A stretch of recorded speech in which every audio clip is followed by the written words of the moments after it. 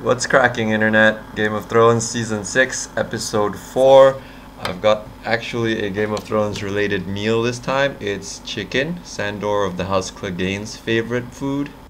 Bring me one of those chickens. Okay. If any more words come pouring out your cunt mouth, I'm gonna have to eat every fucking chicken in this room. Okay then, we'll get right onto it then. I did everything I could, you know. You swore a vow. Aye, I pledged my life to the Night's Watch. I gave my For life. all knights to come. They killed me, Ed, my own brothers. You want me to stay here after that?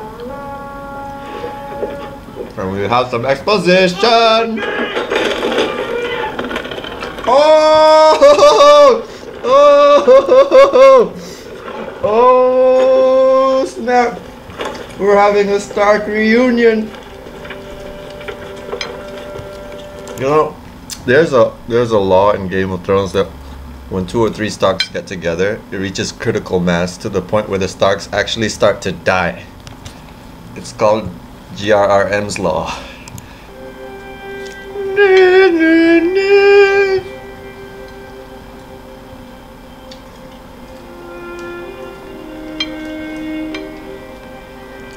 Hug, hug, hug! Hug her, you idiot! Yeah! So much feel! Oh, so much feel! And the Grinch's heart grew 3 times. I will do as Jon Snow commands.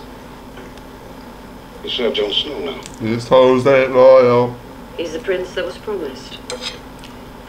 These hoes ain't loyal. What idiot thought that was Stannis? These hoes ain't loyal. These hoes ain't loyal. Who did? Stannis. Just before I executed him. Oh! Oh! Oh! Now we know! Stannis the Manus. Let us sail on the tide of freedom, instead of being drowned by it. As a parting gift. Oh! Snap! Hoes! Hoes! Hoes! Dem hoes! Dem hoes! Dem hoes! Give freedom a chance. See if it doesn't taste every bit as good as what came before. Sweeten the deal, huh? Tyrion sweetens the deal.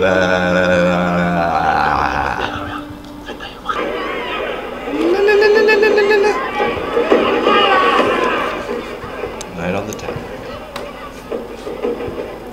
Came to rescue you. With Ben Kenobi. Oh shit, boning.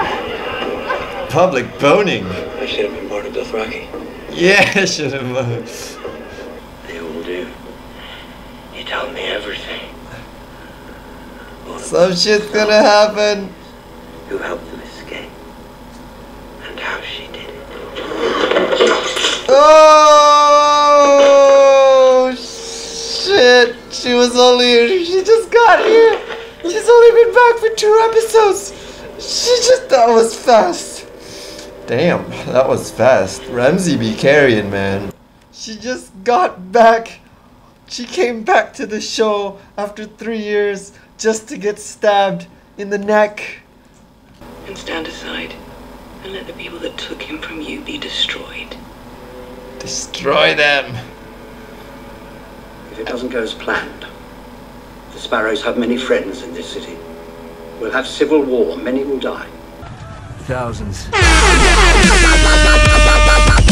دكتور لاتخازف إيدو يومي هذا الشيء بجازجا. هاشيري بجيرة هشيس أندالي من أجمع خالدروغ أساس كوي من خشتي فرزاجي. كش فيرتي بتي هيرة سباسون. ما يرفنتو كي فينير شيلو مايه. ماجيني. أجين. إيك عارف نثير نحن. كيسين دتراكوي. على جيكسي ما بيجازري. Oh, we're gonna get a Dothraki invasion finally. بوس معنا بوس خال. Oh shit. Oh shit. بوس معنا بدرك. What the fuck? What Imagine the Anne having no. What the fuck? What the fuck? It's a man's world.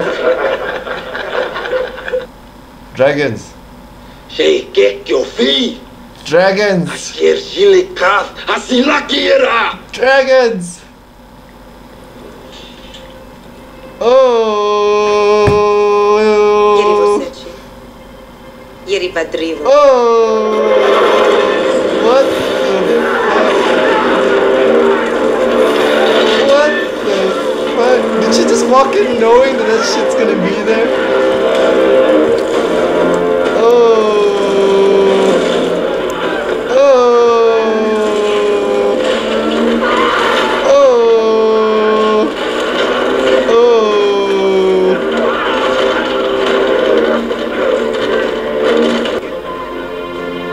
Trust her.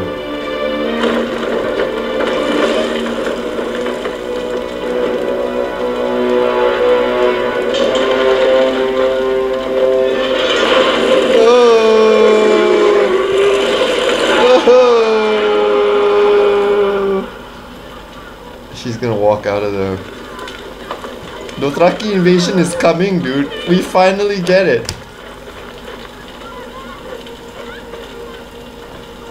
Everyone has fucking six-packs in this city.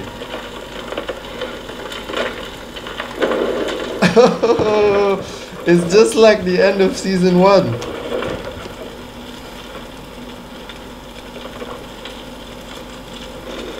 She's gonna walk out. Oh, again. Yeah, Khaleesi. Come on, Khaleesi.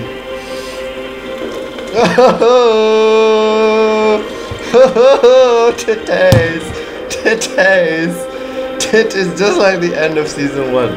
It's like the end of season 1, dude. Seriously, it's like I just saw season 1 all over again. Dude. Oh, it's like you show some fire to these primitives. You show fire and some Daenerys titties and these primitives will bow down. This is like, what the fuck, dude? It's like the end of season 1. This is exactly how season 1 ended. Like, it was like the end of season 1.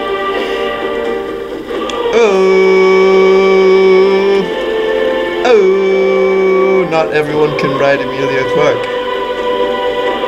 Again, I've tapped that. He's like, yeah, I've tapped that. Yeah, okay. Yeah, I've totally tapped that though. I'm gonna kneel now, but I've totally tapped that though. Bro, I've totally tapped that. I mean, we're kneeling, we're doing the kneeling. Oh,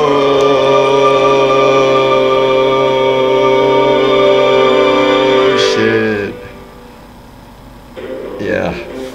What's up? That was the end of season 6, episode 4. It's getting better as we move into the season. I've got to say that this episode really shone for the women characters. I liked Sansa Stark in this episode. Of course, Brienne is there, who played the crucial role of kill confirmed on Stannis, based on what I heard.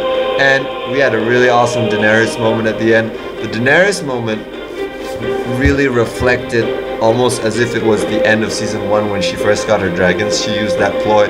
At first I didn't really know what she was gonna do when she was going in. Now I think we might actually get that one thing that we had been speculating ever since the days of Robert Baratheon.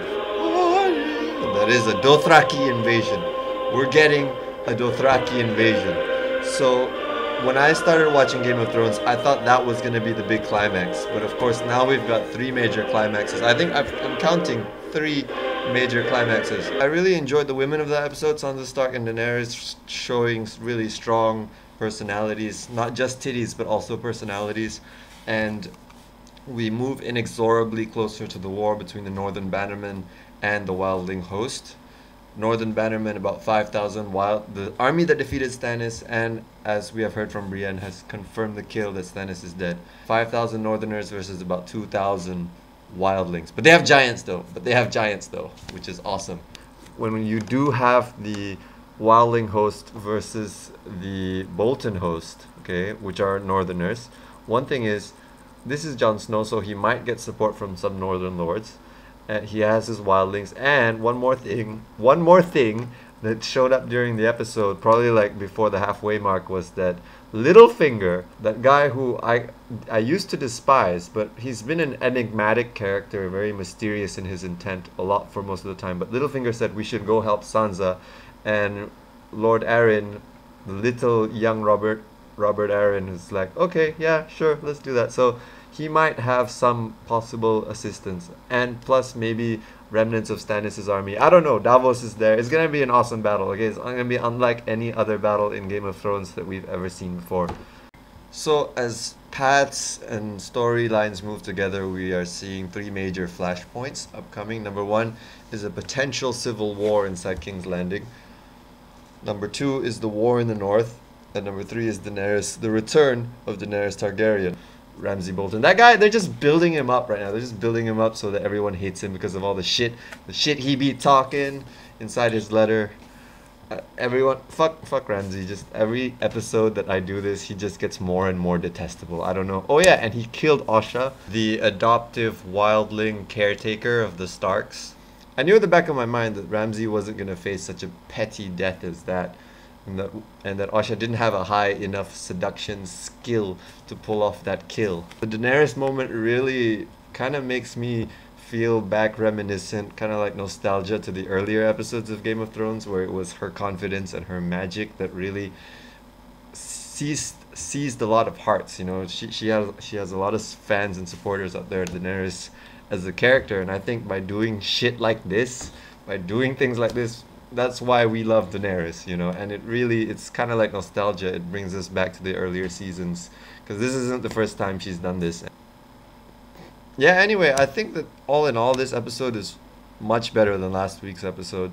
It was, to me, in my opinion, despite the death of a long-time character, a very heartwarming episode. I haven't felt this good about the Stark family, despite the whole Rickon hostage thing, since the time when Robb Stark was tearing ass in the north. It feels like Game of Thrones is coming back onto this high fantasy sort of flavor, more of like a high fantasy sort of feel. There were a lot of feels this episode. What I mean is that characters who was normally kind of like really separated from each other for a while, kind of like regrouping. So this episode is like the regrouping episode and the female empowerment episode. It's the regrouping episode because in the beginning we had the Sansa Stark and Jon Snow reunification. Sansa's come a long way from the doe-eyed, mopey, innocent girl that she was when she left Winterfell in the first place, and she even talked about it in this episode, about how they missed the first day before they all left and before the whole world went to shit around them. Then you have the Yara and Theon reunification, and then you have, since last season, the reunification of our intrepid, brave hero explorers with their queen, who they pledge loyalty to at the end. It's like that. But yeah, I enjoyed it. I say this episode was an 8.5 out of 10. No, 8.28 to 8.5 out of 10. Great episode. Looking forward to the next one. Yeah.